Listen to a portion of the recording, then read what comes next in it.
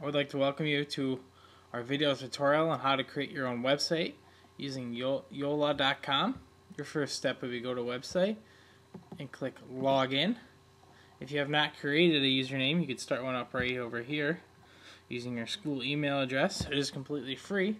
You can go ahead and log in here.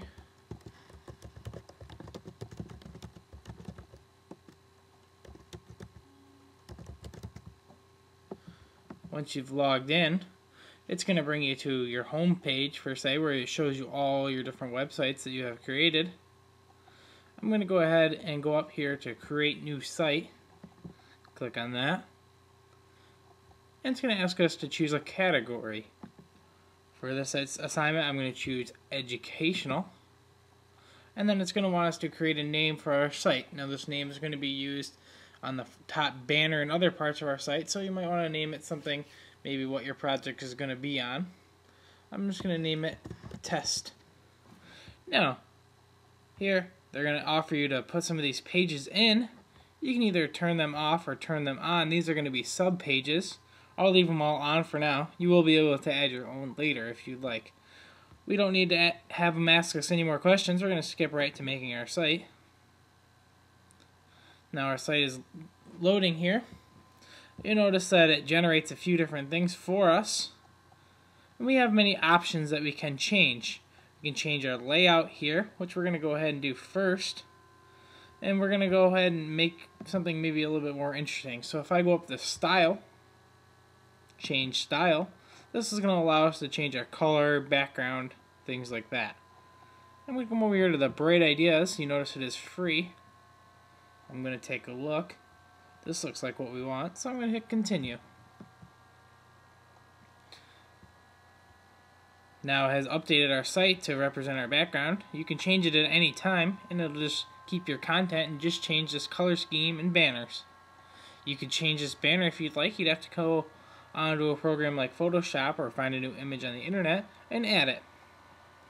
Now, this is a Web 2.0 interface, which means all our software is on the internet. All these things can be dragged and dropped and move around down here to help you create your website. You can also delete them by clicking on the X next to them. Yes, we would like to delete this widget. Let's go ahead and delete them all for right now.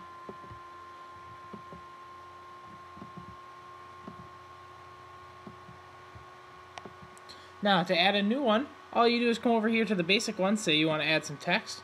You drag and drop. Just click on it and you can start typing. Now, if you don't want the dual columns or anything like that, if you go up to Layout, you could change the view to 2 columns. Yes, we'd like to save. And you can change it back and forth. You can also drop in a picture. And it's going to prompt you in a second here to upload a new image, which you can upload, browse your computer, and upload an image of your own for free. You have up to 1 GB worth of data space on the free account. You can also drop column dividers, HTML. This would be useful if you want to drop one of these in. Maybe you want to put a YouTube video in. If you go onto youtube.com and click the embed code, you can copy and paste that code right here, and when you hit save, it'll drop that video right in for you. Files, same thing, drag over.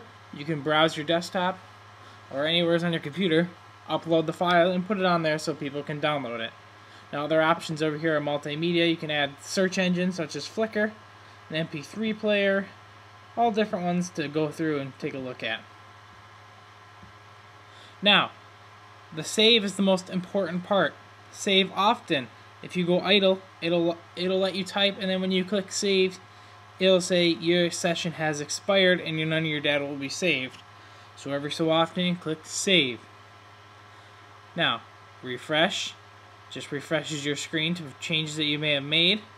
And preview brings up what your site is going to look like without any of the borders or anything. Just shows you exactly what your site is going to look like when it's published to the internet. Now, to publish your site to the internet, once you get it all done or get it to a point that you like it, you come up here and you click Publish to the Web. Okay, and then Publish My Site. Then it'll ask you to create a URL. You can create a free site as long as you use the Yola.com truncated version. If you wanted to create your own .com domain name, you could purchase one through them. Now, so let's get back to editing. Say we want to edit text.